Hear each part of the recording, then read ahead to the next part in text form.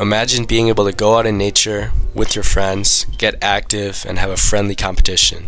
That's disc golf. Easily one of the most underrated sports to play with your friends.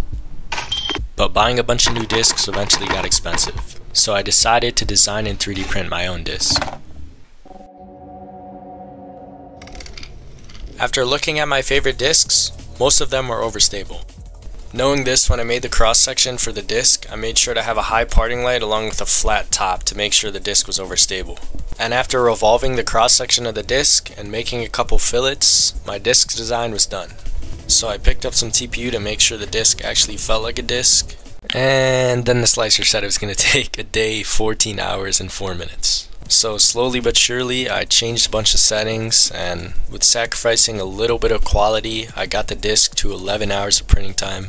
And it would also only use 168 grams of the TPU filament I bought, so this whole disc would only cost me $5 instead of buying a disc for like $15 to $20. So I actually might be cooked because this thing's printing, but it says that it has 67 hours remaining. Absolutely absurd. So it ended up actually taking about 11 hours.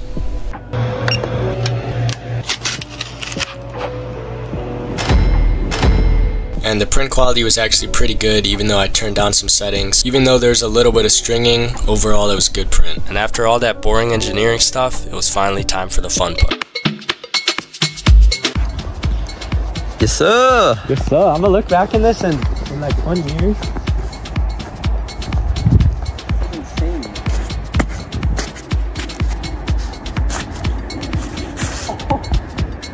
That was such a weak In conclusion, the disc was pretty terrible. It barely went 50 feet, and from this experience I learned that you should never challenge yourself, you should never try anything new, never try to do anything yourself, always just buy expensive stuff. So yeah, I'll see you guys in the next video.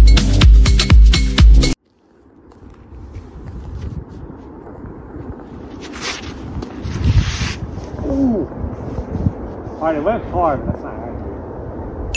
So never mind. The disc was goated.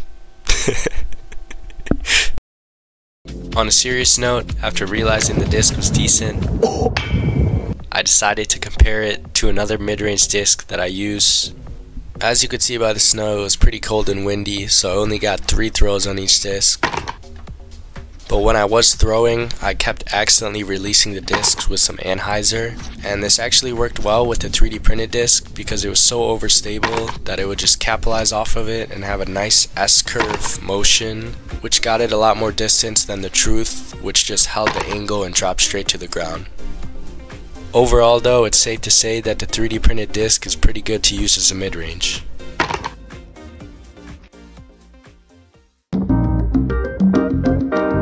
Printed discs are great, especially if you design them yourselves. My expectations were so low that I was stoked, surprised, and flabbergasted when the disc actually flew. If you want the STL file for the disc I made, I uploaded it on MakerWorld. Unless you're really try-hard, it shouldn't be a problem that the disc isn't PDJ approved, and you can find the link at the top of the description. I recommend though, if you want a 3D printed disc, that you design it yourself because it's fun and you honestly have no clue if it's even gonna fly. Anyways, I'm glad the disc flew decently. Let me know what videos y'all want to see next, and I'll see y'all in the next video.